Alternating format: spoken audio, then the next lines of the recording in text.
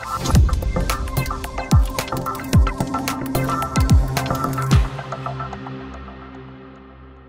time for us to delve into the main agenda for today, and we're talking about the power of words.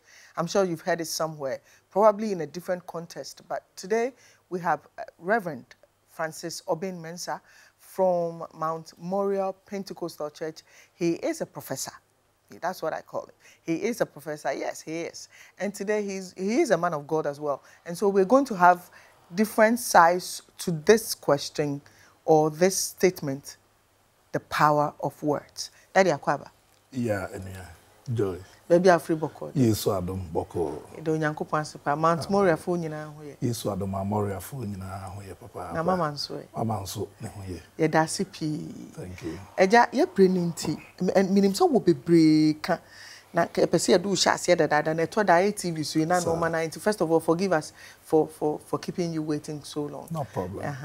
Eja, obi see the power of words. So obi ka sa asem we the power of words. E dey about him. Me da Max TV ahefo nyina wona hwe won afie mu ne social media platforms so nyina. Me am a regular viewer. Me hwe most of your programs. No telenovelas ne ade no. Brothers, me family, we enjoy it so much. Right, you can the power of words. To me, I walk kasa, and I say nsemu a yekamu. Na eyade a ehie papa. If we say we are seeing na, we are seeing nipa yetie nyina. Se nipa be di yie, se nipa be koso, nipa obebra ase, eno me beba obi so bibia e koso wo nipa yasetena ne abrabo mu nyina. Eye nsemu a yeka.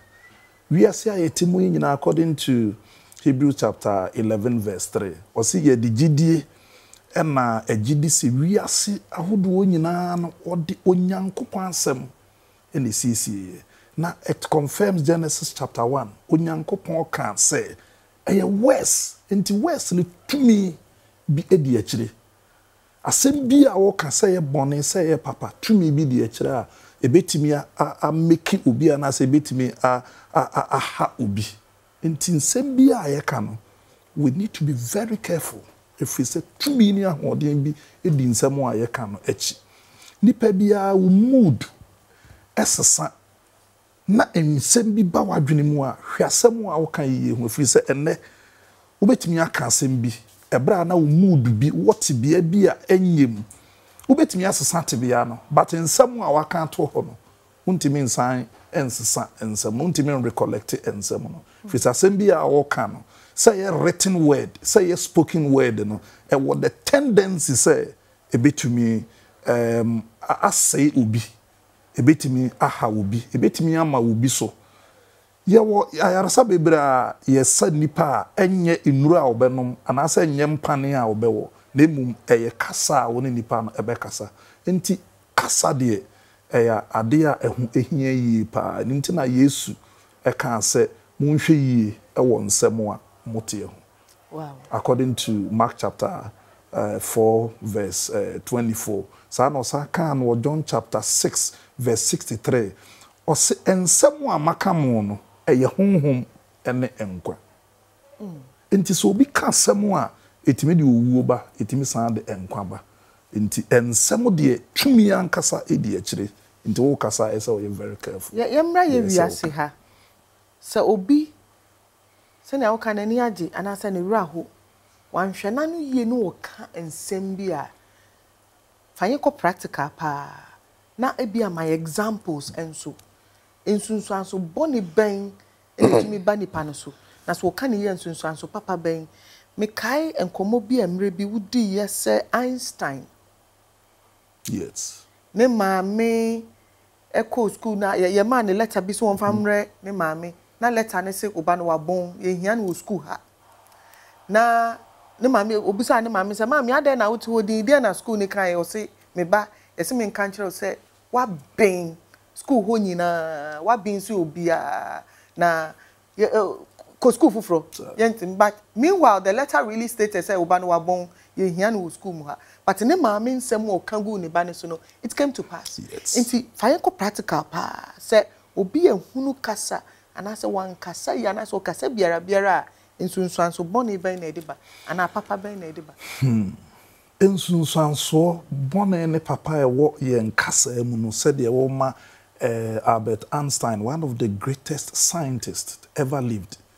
Nanke betumi akasa wo nyini no na say or some form of adwenimu how kakra as or Down syndrome kakra as autism kakra tumi say na adwene no nko yie.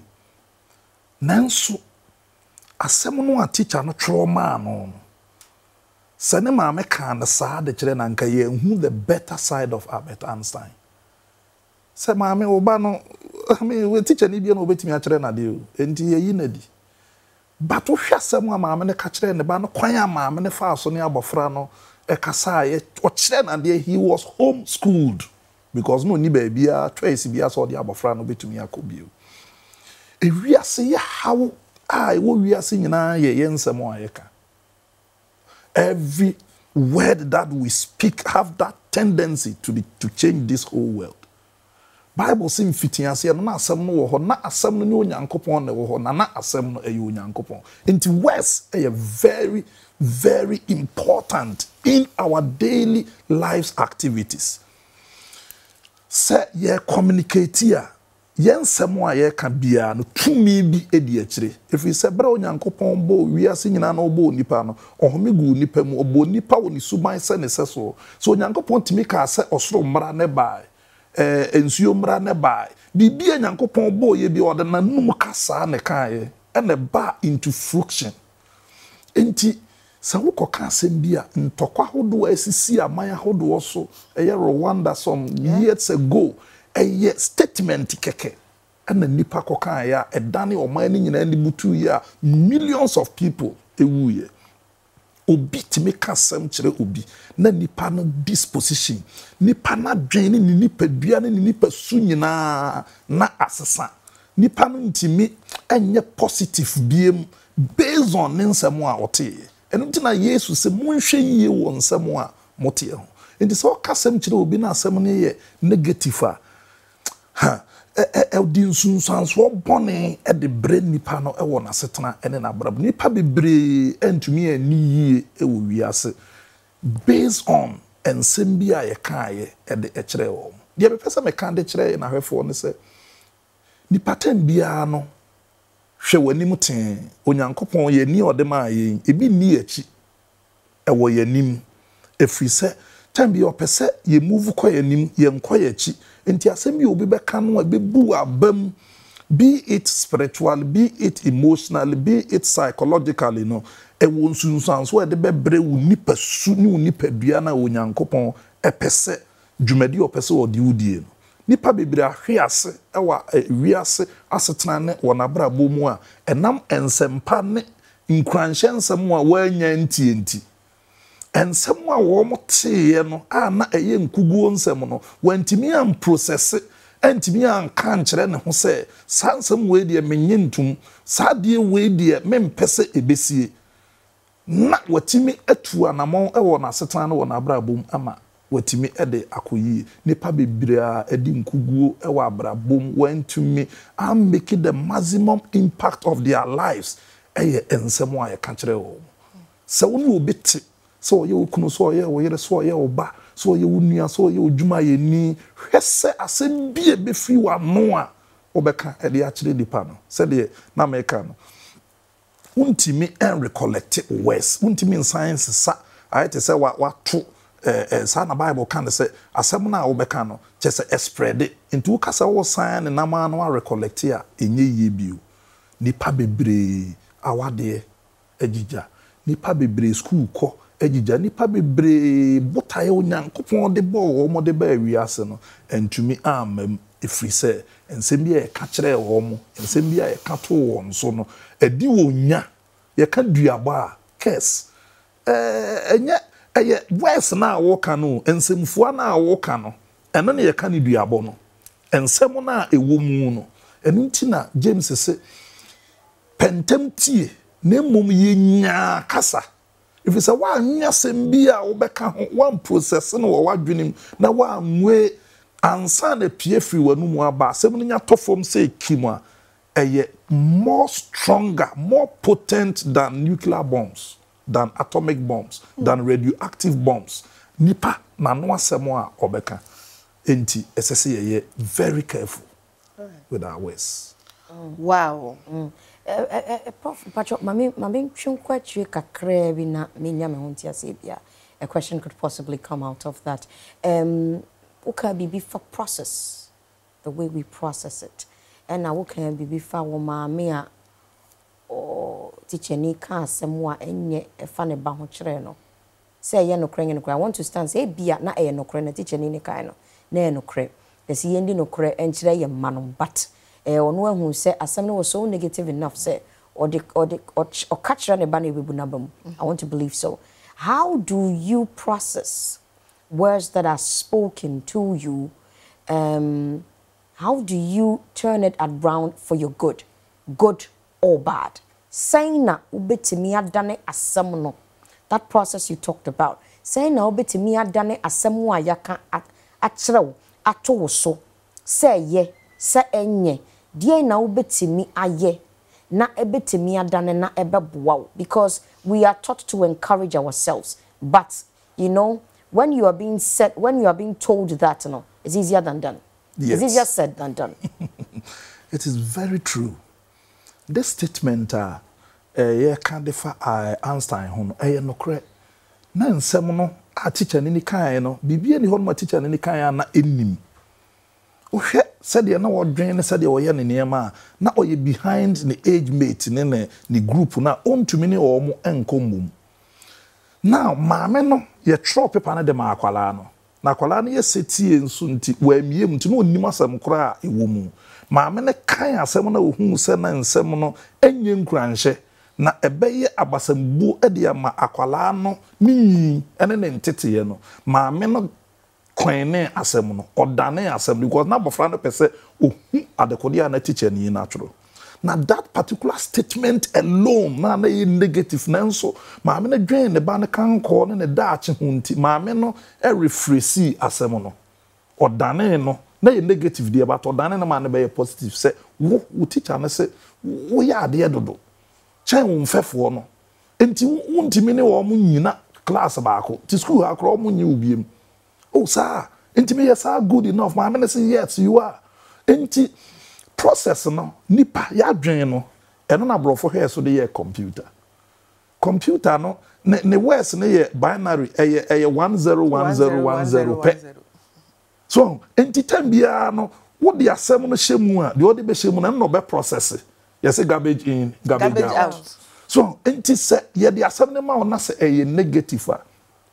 Turn your mind, let your mind work more than a computer because a computer to me over the seconds let me generate a whole lot of information. I can tell you say nyamea ye nipa the human mind so powerful to the extent that assembly na wote ye no a negative ampa ewom etesa the process here no abra wo kika nsem na sim na wagide no kra na tum e de ama ho na wo hu sampa mitisei enti nipa na kae no enya bufuo no normal wo hwe reactions na de di nsem a yete na chi a enam sa de ne no kra enti it hits you a bow pusa na emum sabre na no ena sese wutimi dwen wo wutiri mu se ampa sade ni tise dia kwan ben na metumi afa so na metumi adane no ama ede emuae papa ede beba de abreme ene mahwefo yo anope mi bisa joy asembi ato abahase mi bisa na say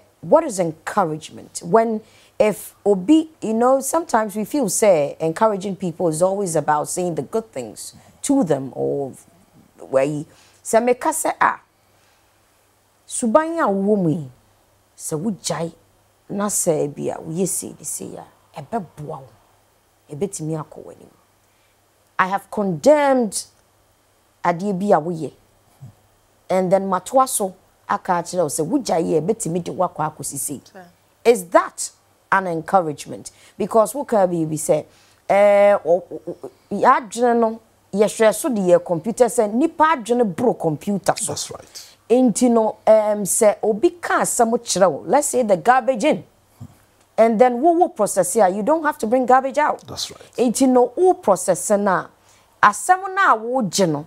How are you able to? I was saying, obi on my kind na Papa red with the black and fata woman. Now I get down because where the car catch and say beer, Pabuana was shana and fatano. Yes, send a wobekano, and now say, Obi or no more one.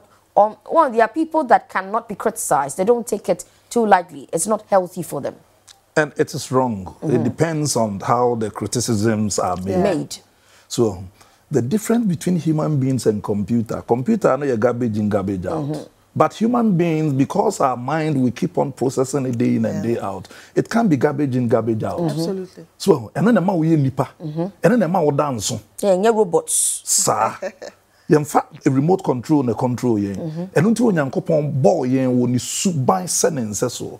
Enti nipa bi wo ha ne natural disposition no. Sanse mo aye ken eye adwene mu ade ebi ana ne maturity level endu ho said ye wo kan no no na watimi atene no ama na beda ne positive ama no enti sa nipa no e ba sa e hye ne so na ebu na bam etu ohia ye mu bi a ye te sa kwan no a ye fa so e dane nsem no e kana nti atimi asama ne self esteem no aba enti wo a wo nimde e wo kwan a kasa no etimi fa so affect nipa negatively no ubetimi akasem kro na nanso obehwe kwan a obefa so a obeka no a enkondem nipa no bebre mene mo a ete hai enam se yesu ehunu no akire yen eniema bi nti emfa mo ne se de nipa no beka no afa se wo process na hu se nokura bi wasem a waka no mu nko ade a gitum se etesa na emom ahwe kwan a obetumi afa so na watumi de asesa asem no nipa ne kan ye no negative no na hete wo no na no so ye no kra it is there it is said your kan no bia no nkense sa wo man no how na emom gitum se asem no nipa ne kan e wo ho it is there kwan be na metumi afa so a metumi asesa for the better and no na ye na nipa ye mo modern na ye gina the negative aspect no so na ye nipa ne ntam kra nkita hu bia e basa me who had nipa ne ka kire wo no so Joy me prof ba ko pe Okay. Me pacho yes say obi wo ho a was me de me nimu asem kan obi ka asem bia me yapa mete ye to me but oka no wiema mete ne baby se me de me nimu kasa o ada na was o kasa e fa wo ho enti no nipa bi wo se me de me nim sa na me ka na wo no wo be fa no enti ene me ko ka kire asem masi ni wa ko ka kire no yes say e wo mu se bia emfa ne sa warefo te na ne yire ya ade bia waka ne yire no I don't know he might not be finding a better way to say it or then bia ontimi nka ne bu emfunti no o se me de kwa akofa oferefo bi eso na maka akire wana se me de kwa papa o bia no obehunu kwan a obefa so obeka akire wo beto utirim ana se bia obehunu kwan papa so a obetimi aka ama obetemase yesi ye di asem be fa nipa so ebia ne yeni mukasenti yesi ye de be fa nipa so anasa wo se yen atimi sua ye ho ne ama se nipa amene ne te no sei note te wo se mitumi sua nipa no na mi hunu de we amene ne betena nipa bia obetumi akasa me de sei na meti sei na mekasa no na che se onyanye ntumu se opese onyi wo abrabom enya sem papaka so just what they want you to say but human beings are prone to change tibra ye nyine ye ko nyina no be hu say enra wo ye bibia nkenne ye ma wa konya say ya nka wontumi onye no saa na mom ese hu kwan a obefa so present ubibia na ye mfa nhye ya dwene mu say asem bia me meka kire wo se ko ka kire joy if you say bia me fere no ana say me na ka bia as ontie se de me ka kire wo na ebedru joy ho no the content ebi be ka wo be free yes enti ese e hye no nso enti nipa no opesa wo de asem no koma no no ese wotimi we sa nipa no na wo hu say oyo obi oye matured enough or that experience enough because minim sem bebra nipa bi ibinum ya sofo mpo ibinum aware sem akọ manimu a enam wo so ama asem na ye worse because they haven't been trained as to how to mediate to talk about those things enti dru ba bia ye bia wa soso anu a unim de no apem if you say ye nyina obi a nyame wo kwan a wafa so ayi obi ana baby obi anim de ekopem baby a wo de ekopem na bi e ho na obi de ehya ase enti wa wo ye na se emmoa seek a professional person na free so wo sa nimde na obetimi aboa nya sa na wo ne obi a ne nimde e wo fom kodi sa asem no ho nkomo a na wantimi anka ne yie a ma se de opese oka no eja baby a ya na eba ne kasa ene se ne esua kasa ene ye kasa eha generation na ya na mehwenkora every say ya na frustration wo ho oba time bi ni ba baby bi no wa bia na no waka bibi a kire no sometimes we forget say enkra na isua yen ena in the end nso yes yasem no emutumi ni emu insunsanso boni nyina konkora ne so enti parents be hwew. What can you tell that parent? They are so used to shouting in their homes. They are so used to insult. Mommy did papa tem, papa did mommy atem, and my friend did one who atem. How do you help such a family? In the year 1998, na me teacher ni wo Oxford International School. Na wo da kumanya meche side ho. Na abofra bia na mechire no ade. Na me mechire stage 5. Na no stage 3. Omo teacher na ne ho mfa no. Until I was asked to take over. Now, me call na nyem say omo na me na me kire one ade nti na I just wanted to take the easy way out. So me ma omo work say omo draw obi amfa na gin book no obi an draw bibia obetimi a draw no easily. Ti me hu sem kwa obi a draw table, obi a draw chair, obi a draw car, obi a draw. Na me hu one particular boy bia na wa draw nipa mienu. Oba ba ko be ma ba. E yi wasem na no. Na be ma na de twede a hye oba na fo no ho sei. Ne drawings in them. And in fact, I was curious. So I asked him, what have you drawn? And what is the meaning of this? No, I say, this is what my father does to my mother every day. And dear akwalani who said, ne papa de ne mami ufi no. Which means that bibi kakra bia because na papa na de twede a hye mami na fro. Nti abofra na nyine no, he's picked it up. Na school ho no, ubon say, mama break na odi agratam bia odi mlika di ma na chi a na ono so to pe na ono so be so de twede aha if you say eno na wa hu se ne maame ne papa ye wo fi hwe aye ma na ye wo mo no so we psychology JJ Rousseau no say nature principle very important, especially the nature na yesi de nyame abosu no etie na nature na ye ntete no aye fa so tete mofra no ewufi especially here before no aya dane atrofo no because atrofo I thought in general pastors, politicians, almost everybody is a liar in this country and especially in Africa. Why is it so? If you say entete no me ma me no de tete yen frifie no sa na tie ebi akofri obi ntuma de akwa yie or the aqua adoring, nipa na eba bedaneka, or him who say nipa na eba no. Also, akwala wunim he. No akato say Kofi, maame na oba no ba akato ne se mini ho. No no akɔhyɛ dem. Maame ne bɛbɔ punu mu a na wa begina ho. O maame we, me maame ɔse oni ho. Na afei nipa na hu say asɛm na akwala na aka nto e de kakra na ebi a on pese next door neighbor benya de asre wo say okra kofri obi ntuma. Na wa betutu nika. Otutu nika na ɔkɔ wi a na wa so akwala no. Na wa twa na to. Man kasa kase so enti ntro no de ene ne no ye de nya na de kire nkwala no efiri se kasa obi nkyira bofra nyame a abofra ne da ho ohun wie mu nyina na ohun se bibi e wo ho enti eye kwan ya ye fa so kasa both words ene yen actions no ma emofra no eno no omusua o eno no omusua enti eno no de bekɔ akwakoda ne ho adi akire afoforo nso nti ya hwe yie se ye kasa ne ye kunu no beka ne ye yere no beka de akire ye ma no ye hwe yie se nkwala ne both ayin womote nkwala no kra no mususu no audio no visual no ye more omotime no kra ka o madwene mu dan de yin nti ye hwe se ye ne ye no ye beda adi wo eja wakasa pio obi hwe o Max TV so sabri asambe na opese wodija no nsemfua ben and na opese wodi tu obi tirim for the rest of the year when it comes to the power of words. Asemo ameka de akire na hwefo ene se asem bia obeka dwen ho na hunu se masemo ameka no ebetumi asai obi ebetimi nso asan apagya obi nti asɛm bi a obɛka no process it dwen ho ansa na waka sɛ ɛyɛ negative a ɛde nsunsuanso bɔne bebre nipa no a wɔka kyerɛ na obetimi atwe asan umudu no a ɛma a wode ka saa asɛm no ebetimi asesa within the next minute na emu asɛm a waka kyerɛ nipa no will stay with the person for the rest of his or her life. Wow.